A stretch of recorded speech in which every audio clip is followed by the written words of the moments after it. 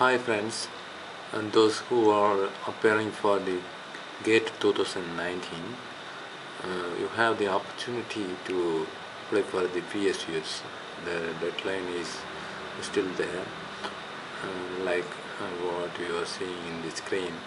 GAIL is recruiting engineers through executive trainee through GATE 2019, and IOCL, Mass Limited, PGCL and NPCIL, all the public sector units are recruiting the engineers through GATE 2019. Those who are appearing, if not applied for it, deadline is still there.